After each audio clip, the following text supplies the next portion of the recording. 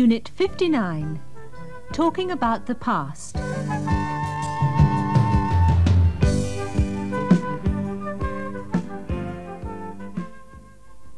Speaking and listening. Introduction. Come in, Mr. Taylor. Thank you. Call me Max. Sorry? Call me Max. All my friends call me Max. Oh, I see. So, Max, you're interested in the job of computer assistant here at Sunshine Travel. Yes, I saw your advertisement and I thought, that's the job for me. Really? Yes. You see, I like the name of your company, Sunshine Travel. It's a very happy, optimistic name. Yes. Tell me about yourself. Well, I did a degree in computer studies. Then I worked for a bank for 3 years. At the moment, I'm working for the BBC. Oh. Well, Sunshine Travel is a travel agency. What do you know about the travel business? The travel business? Well, I lived on a desert island for 6 months. You lived on a desert island for 6 months? Yes. When was that? About 2 years ago. I was writing a novel. You were writing a novel? Yes, and I needed a quiet place to work, so I went to a desert island. I see. What was the novel called? It was called Living in the Past. Did you finish it? No. After 6 months, it was still a short story, and it was terrible. I decided I was a terrible writer, so I came back to London and got another job in computers with the BBC. The British Broadcasting Corporation. No, the British Bicycle Company.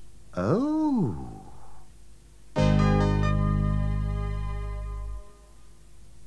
In the past. Listen. We went to the cinema last night. What did you see? We saw a Western. What was it called? It was called A Man with No Name. Was it good? Yes, it was quite exciting. I enjoyed it. What did Samantha think of it? She didn't like it very much. Really? In fact, she left after 5 minutes. Why? I'm not sure. She didn't say. Listen and repeat. We went to the cinema last night. We saw a Western. It was quite exciting.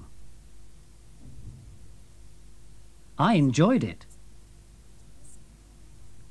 Listen and answer. The last time you went to the cinema, which film did you see? Was it a Western?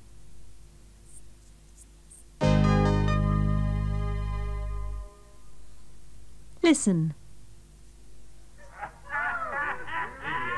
The film's already started. What? The film has already started. Yes, never mind. I've seen it before.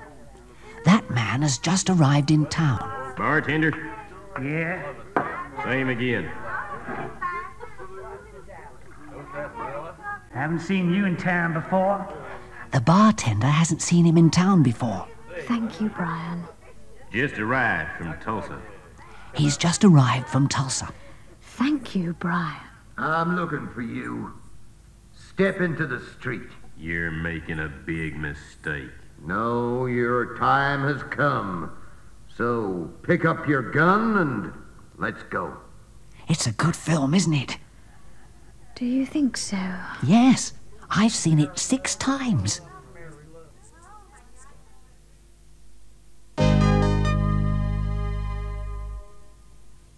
Earlier in the past. Listen.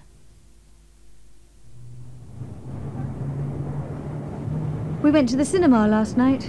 Did you have a good evening? Not really. We left home late. What was the problem? Brian had lost the car keys. When we arrived at the cinema, the film had already started. What kind of film was it? A Western, called A Man with No Name. Was it good? Well, Brian thought it was a marvellous film. He'd seen it before. In fact, he'd already seen it 6 times. What did you think of it? I thought it was boring. I left after 5 minutes. Listen and repeat. We left home late. Brian had lost the car keys. When we arrived at the cinema, the film had already started. Brian thought it was a marvellous film. He'd seen it before.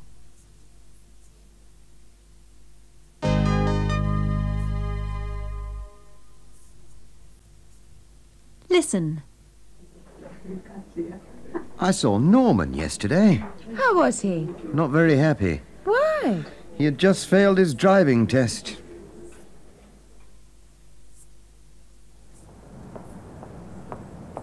I saw Mary last week. How was she? Depressed. Why? She just lost her job.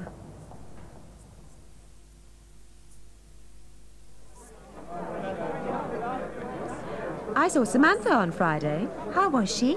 Fine. Very happy, actually. Why? She just passed an exam.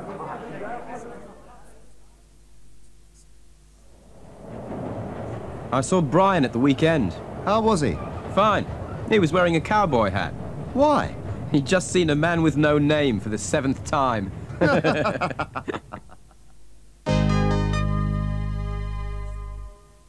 Hopes and intentions. Listen. Hello, Brian. Hi. I like the cowboy hat. Thanks. I saw your favorite film last night. Sorry? I saw your favorite film last night. A Man with No Name? Yes. How many times have you seen it? 7? Yes, 7 times.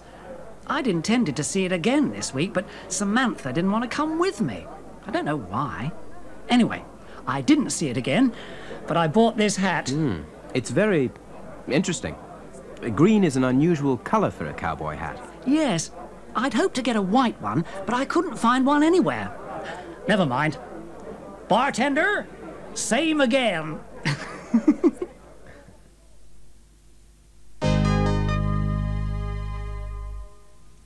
Song. A Man with No Name.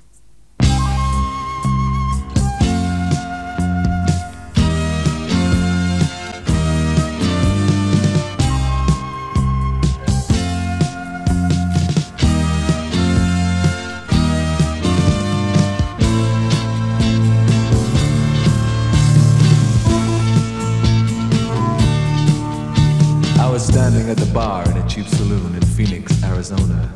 I'd just arrived that afternoon from Tulsa, Oklahoma. I'd had a couple of beers and I was feeling okay, 9 on a scale from 1 to 10. I'd been on the trail for 14 days. The bartender looked at my glass. I said, same again. A man came in through the open door and I knew I was in danger. I thought we'd met somewhere before. He didn't seem like a stranger. He looked at me across the room. His eyes were hard and as cold as stone. It was quiet in the heat of the afternoon. Everybody else had disappeared and I was all alone. He said, I'm looking for you. Step into the street. The town was cooking slowly, cooking in the summer heat. I said, you're making a big mistake. But he said, no. Your time has come, so pick up your gun and let's go.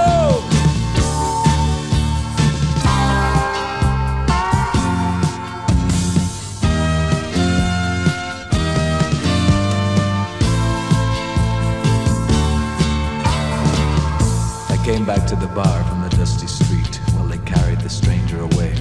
Nothing made sense in the summer heat. I had my gun in my hand, and I had killed a man with no name.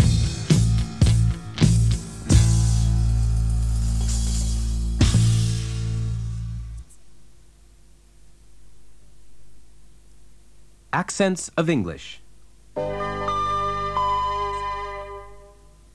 This speaker is from the south of the United States. Listen. The sergeant was talking to his men, and he passed out all the weapons, didn't have enough guns to go around. So he told the last man, I'll just give you a stick. And the guy says, well, what am I going to do with a stick? Well, you can just holler bang, bang. Nobody will ever know the difference. You'll probably get killed anyway. The guy says, wait a minute. What happens if I get in close hand-to-hand combat? He says, I'll give you this straw and put it on the end of the broomstick, and you can just go stab, stab. Okay, I can go along with that. Well, the battle starts, and people are getting shot all over the place, and this guy's going bang, bang, bang, bang. People falling down all over the place.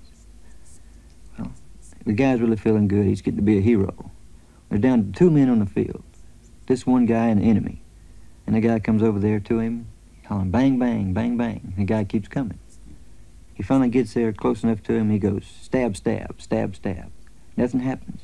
The guy just walks right on his face. Just walks right on over him. As he's laying there, he's feeling bad because 1 minute he's a hero, next minute he's dead. And as he's laying there, he hears the guy going, tank, tank, tank, tank, tank, tank. Synopsis.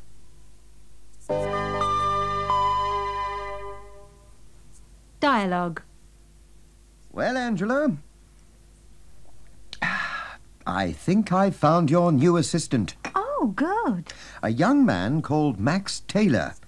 A very interesting young man, in fact. Really? Yes. He did a degree in computer studies and then got a job with a bank. After he'd worked there for 3 years, he left everything and went to live on a desert island. Very interesting. Yes. Yes, he wanted to write a novel. A novel? Yes. How long did he stay on the desert island? 6 months. And did he write his novel? No. After 6 months, he'd only written 10 pages, so he came back to London and got a job with the BBC. The British Broadcasting Corporation? No. The British Banana Company? No. The British Bicycle Company. Oh. Yes, he's a very interesting young man. I think you'll like him. Perhaps he'll put me in his next novel. Yes. Who knows? Actually, I've always wanted to write a novel myself. About your experiences in the travel business? Yes. Good idea. No. No, I think I've left it too late. I'm 52 years old. Shakespeare had already written Richard III when he was 28. Richard III isn't a novel. Oh, I know Richard III isn't a novel, but you know what I mean.